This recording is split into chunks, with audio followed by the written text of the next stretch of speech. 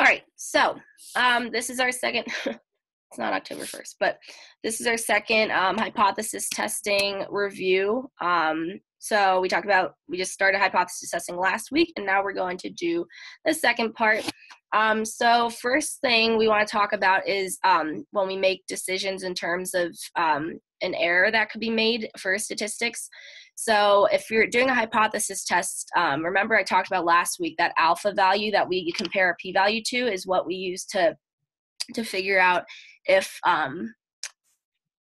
that's what we use to figure out if it's, what our type 1 error is. That's the probability of a type 1 error. And then we have our type 2 error, which is different in terms of that's failing to reject the null when the null is actually false. We call that beta. So yeah, type 2 error is going to be, so failing to reject the null, meaning that we're saying that there is a change, or that there's no change, but when in reality there is a change. So that's the null being false. That means that there's a change. So once again, type 1 error, rejecting the null when the null is actually true. And like I said, we have that as alpha. Same idea that we were using last week. And then beta is going to be our type 2 error. And this is just a good table to kind of use. It's like a two-way table to show you basically, like, if this is a decision you make from your hypothesis test, but in reality, this is what is true about it. If you find the intersection of these, then you can figure out if you made a correct decision or if you made an error in this case. So that's just a good two-way table to use that. Okay, and then so power is something that I think trips a lot of people up, but you really don't make it more complicated than it is. So when you have power, it's just saying that, so remember our type 2 error, so we first want to review that. It's rejecting the null, given that the null is false. So we're saying that there is a change when there isn't, or sorry, I swear this always screws me up. Okay, so yeah, failing to reject the null when the null is actually false. So that's saying we say that there's no change, but there actually is a change. Okay, so that's our type 2 error. And then once again, power is our probability of committing a type 2 error. And then 1 minus beta, this is just showing you here, that's our power, 1 minus beta. So remember, beta, probability of committing a type 2 error, power, 1 minus beta. So it's basically everything except for a type 2 error. And then there's an inverse relationship between alpha and beta. So if you decrease alpha, your probability of a type 1 error, it's going to increase beta. If you have a fixed sample size, this means you can't be moving it around and whatnot. And this should make sense because it's basically saying, if you decrease the probability of getting one error, you're going to increase the probability of getting the other one and vice versa. So that's all power is. It's just, you want to think of it in terms of, the probability of committing a type 2 error, and then everything but that is going to be your power in that case. So this is more conceptual for power. I haven't seen it used that much, but so that's what I'm saying. It's like a concept that you guys want to understand, but that's the main point there. Okay, and then our p-value, just to review what this is going to be, for our test statistic, it wants to be less than or equal to the level of significance. So remember, we often say our level of statistics or significance is always alpha. We often use 0.05, 5%. And remember, alpha is going to be our probability of type 1 error again. And we're basically just saying that we want that to be lower, or we want our p-value to be lower than that in order to say that we have statistical significance there. So that's the main idea. Okay, and then practical significance, this is just talking about, so statistical significance is when we find it in terms of, numbers and whatnot. What did we, find at the end of the day? What the, what conclusion do we make based upon our samples and whatnot? Practical significance is basically saying, is this actually something that matters in real life? Or did we just find numbers that are kind of, not that important? So practical significance is taking the conclusion that we got and then moving forward and saying, okay, this is actually practical in real life. And that's when we call this, practical significance is saying the magnitude of the difference. So you obviously want that to be big. Because if your magnitude difference is big, it's saying that we think it's practically significant. We also call it effect size. So you know how much the the data is affecting it, or, you know, affecting the real life situation. And so like it says their difference has to be large enough to be meaningful in real life. So that's the main idea. Just understand the difference between statistical significance and practical significance, because statistical significance, you can get that, but if it's not, you know, applicable in real life, then it's not that, you know, well, it's important, but, you know, that's usually in statistics, we want it to be applicable in real life. So, oh, we are at reviews already. Amazing. This is a short chapter if you guys haven't noticed, because it's kind of building on the last one. But remember, like I tell you guys every week, you want to make sure you get these bases of the information so that you can move forward and understand it later on, and not be confused by any of that. So, all right, so let's try this one. So given that the alternative hypothesis is really true, the probability that the null hypothesis will be rejected is known as what? So this is like a definition. So try this one out and let me know what you think.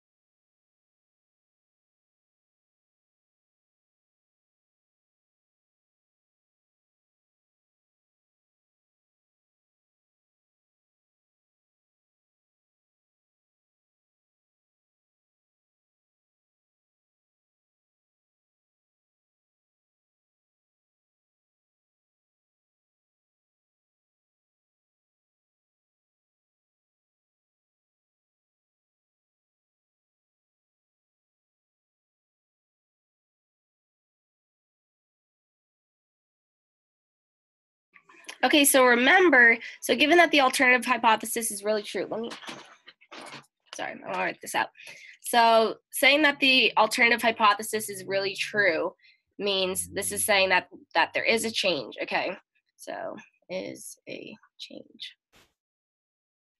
there. There is a change. That's what this means. Null is really true. And then the probability that the null hypothesis will be rejected. So this is saying that there actually is a change. Once again. So because the null hypothesis is saying that there's no change. So if we're rejecting it, we're saying that there is a change. And yeah, I know this is tough. This is one of those things that you need to take it step by step and understand. Like I often write that chart out that I had on there. And then I'll also write like phrases like this, you know, so for like type 1, you know, I'll write like probability that this is this and whatever. So yeah, like I'll literally put in, you know, one of those boxes, like probability that the null hypothesis will be rejected given that the alternative hypothesis is really true, you know, so something like that. So our answer here is actually A, because remember when we are talking about power, it's 1 minus beta. Our beta is the probability of making a type 2 error. So probability that the null hypothesis is rejected. So remember a type 2 error when we're talking about that is just, that's saying that if we reject or fail to reject the null when the null is really false. So this is saying that we're saying that there is no, or given that the alternative hypothesis is really true, so that there is a change, the probability that the null will be rejected. So this is correct. You know, this is like this is a good thing. You know, so that's why these aren't either. The alternative. If the alternative hypothesis is true, then the null is false. Yes. In this case, no. Yeah. No, in this case, that's what, I'm sorry. See, I have to wrap my head around it too. I have to, you know, think through it. But yes, that's saying, and this is saying, because this is like the definition of power. Because in this case, you made a correct decision. So you have, you know, so we know that the alternative hypothesis is true. So this was the in reality part. That we had on that two-way table, and then the probability that the null hypothesis is rejected. And like I said, again, same thing, that there is a change. So it can't be a type 1 or type 2 error because it's not, that's not what we're, no. That's, those are like errors. So that's not what we want. So yeah, so our answer has to be A. That's what power is. So does that make sense? And like I said, these are things that it's better to do them independently and think through it. Okay, from the box. Yes, exactly. So the correct decision. So like I said, let me go back. alternative hypothesis is really true, probability that the null hypothesis is rejected. So probability that the null hypothesis is really true. So null hypothesis is really true.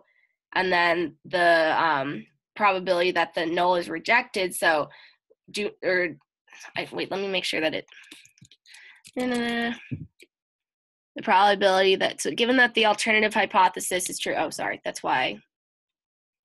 Given that the alternative hypothesis is true, so the null is false, and then the probability that the null hypothesis will be rejected, which is this one, is going to be our correct decision, also known as power.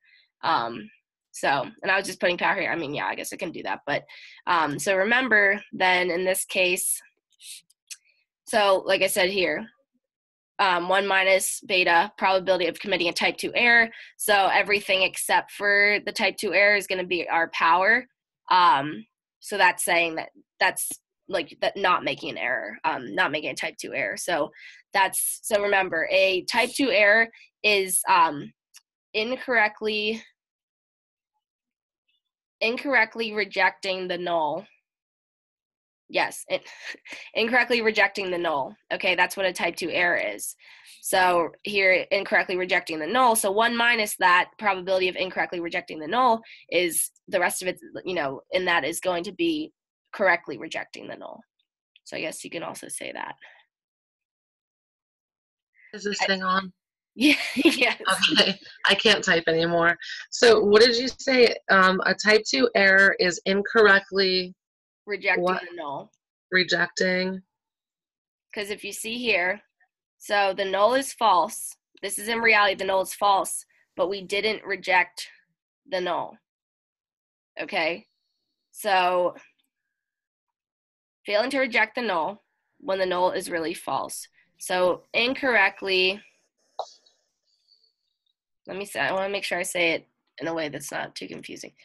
Failing to reject the null when the null is really false. You're basically saying that there's a change, or you're saying that there's no change when there is a change. That's a better way to say it. Let me write that down. Saying, whoa, what is going on? Oh my gosh, send help. Wait, I'm like moving around my mouse. Oh God. Send all the help. Oh, I'm confusion. Hold on. Wait, let me unplug this and plug it back in. That's a really good representation of how my brain feels. I understand. I totally understand. So let me try this again. So this is saying that you say that there's a failing to reject the null. So you say that there's, say, let's see if I can do this. There's a change when there's not. Okay.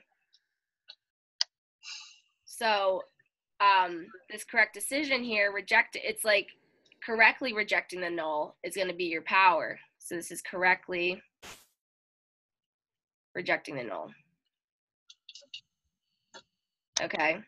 So that's why, because beta is saying that there's a change when there's not. So you're rejecting the null when you shouldn't reject it. Here, you're rejecting the null when you should have rejected it. Does that help at all? Yeah.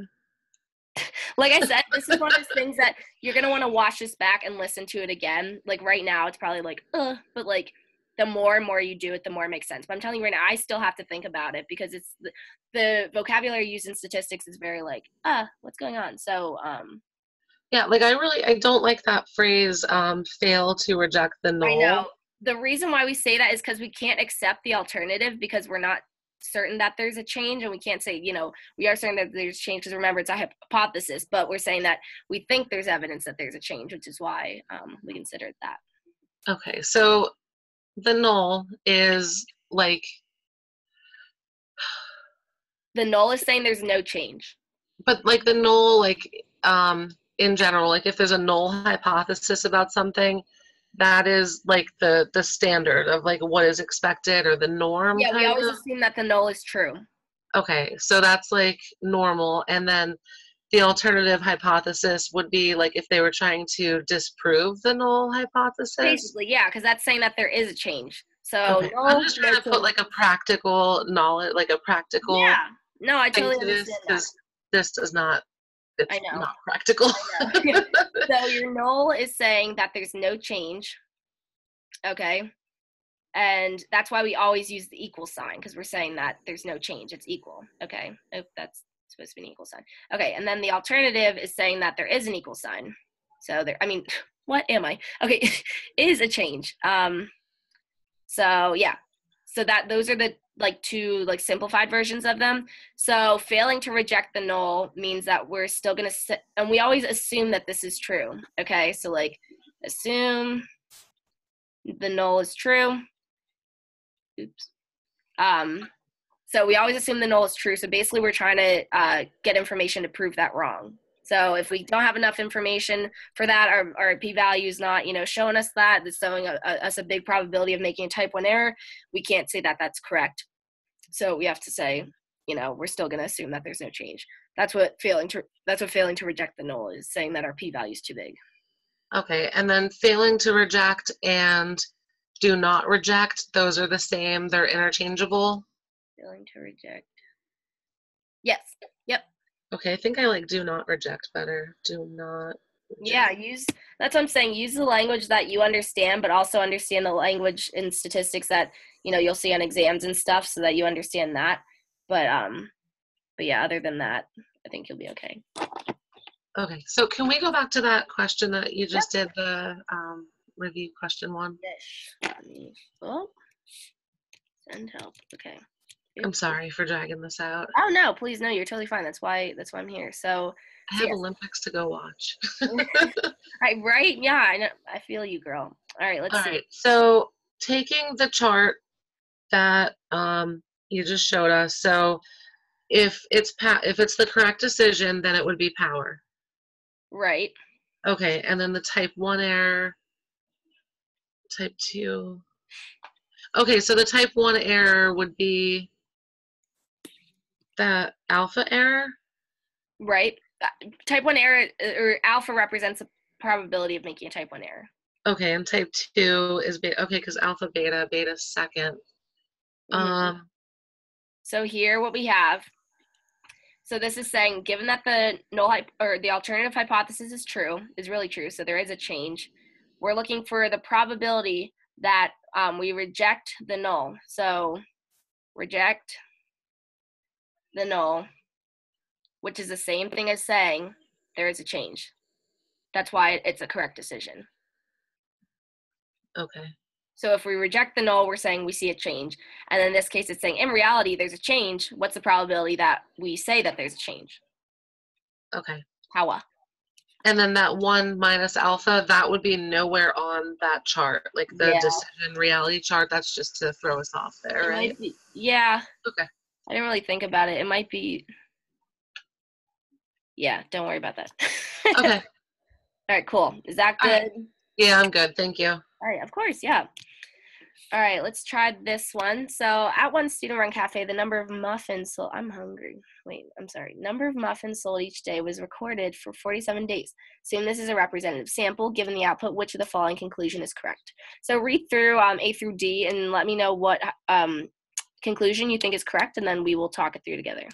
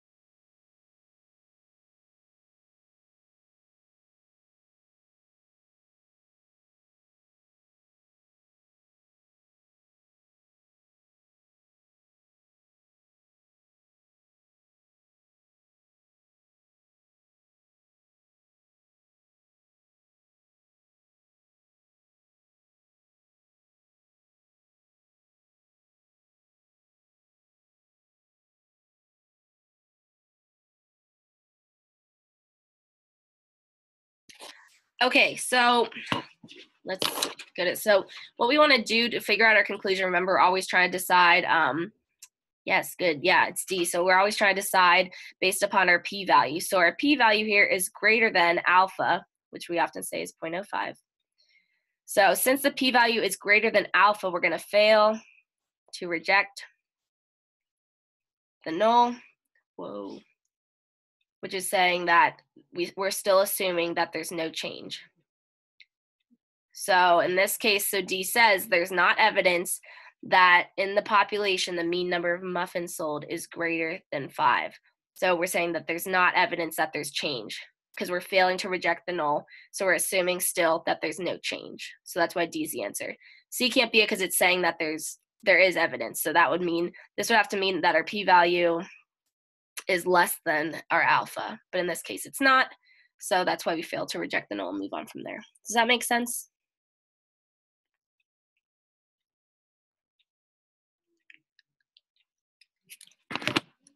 Yay. Sort of. So remember, all you want to do is look at your p-value, see if it's larger or smaller than alpha, and then based upon that, make a conclusion. So in this case, it was larger than alpha, so you failed to reject the null, saying that there's no change, so we can't make a conclusion that, oh, okay, okay, I see. Yeah, don't look at the mean. When you're making a conclusion for a hypothesis test, you always want to look at the p-value there. But yeah, good. Muy bueno. All right, let's do a few more. So a university administrator writes a report in which she states that at least 45% of all students have driven under the influence of drugs or alcohol. No bueno. Many others think the correct percentage is less than 45%. What are the appropriate null and alternate hypotheses in this situation? So we're trying to practice writing them out. So let me know what you think for this answer is, and we will go over it together.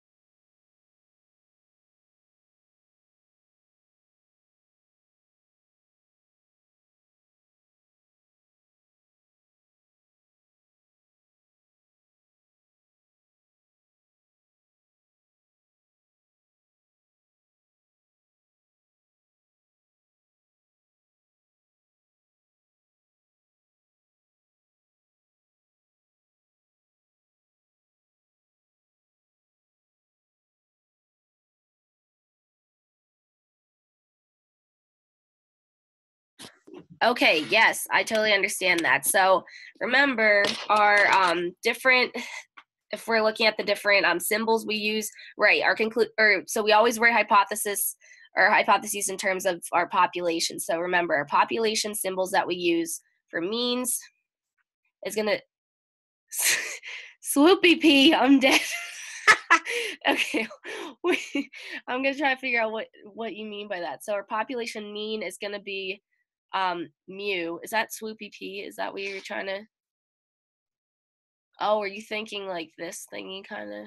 Yeah, the one. That's for like correlations. Yeah. Okay, what's that called? Mu. Yeah, I like swoopy P better though. I'm gonna try to get that changed.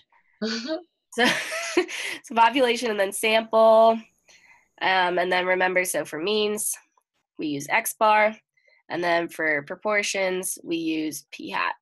So in this case, we want to use either one of these two. And since we're talking about a percentage, so that's going to be a proportion.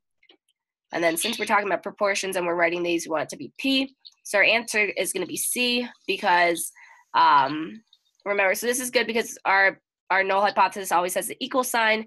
And then it's saying they're trying to test if the hypothesis is less than 45%. So that's why we use the less than sign in our alternative hypothesis. Okay, yes. All right, cool. So let's do one more. Okay, boop-a-doop. Okay, what is going on? Okay. All right, here we go. Okay, last one. So a hypothesis test is done in which the alternative hypothesis states that more than 10% of a population is left-handed. The p-value for the test is calculated to be 0.25. Which statement is correct? So this is a good one to practice again for the conclusions that we make based upon our p-value. So let me know what you guys think about this, and we will review it.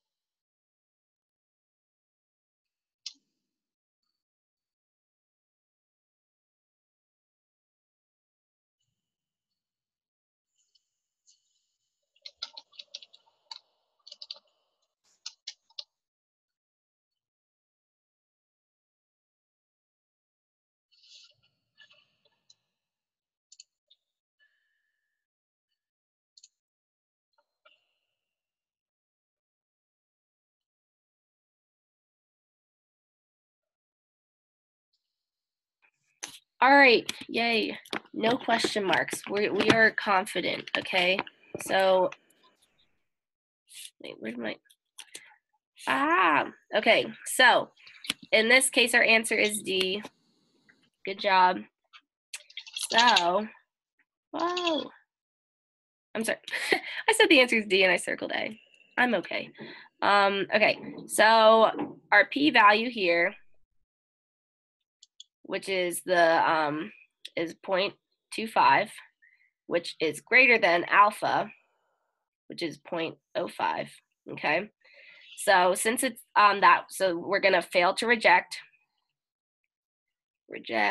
the null. So this means that there's no change. So it's saying we cannot conclude that more than 10% of the population is left-handed because we cannot conclude that there is a change. So bless you. we can't conclude that there is a change. So this is saying we can't conclude that more than 10% of the population is left-handed. So yeah, and because that's what they were trying to figure out, more than 10% of the population is left-handed. That's what our alternative hypothesis was. But since we failed to reject the null, we can't conclude this alternative hypothesis is no bueno. So the answer is D. Everyone good on that one?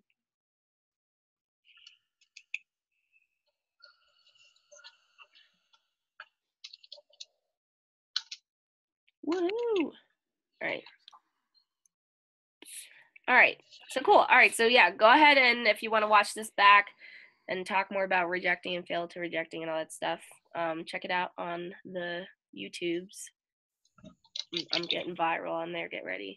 And so I don't know when our next group review is because it's going to be for the midterm. So we're still figuring out that schedule, but that'll be posted in an email to you guys and whatnot if you want to come hang out again.